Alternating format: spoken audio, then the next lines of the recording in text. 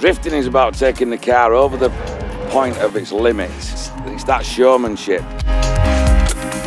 It's not all about who comes first, it's showing your driving style, it's being flamboyant in the car.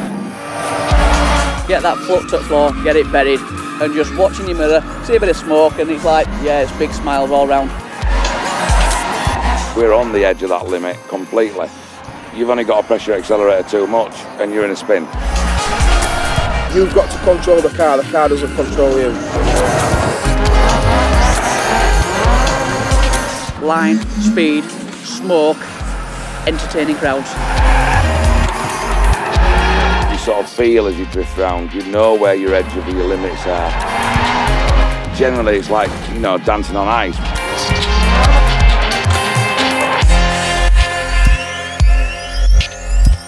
Adrenaline is like rushing through you. You're like, yeah, I'm drifting.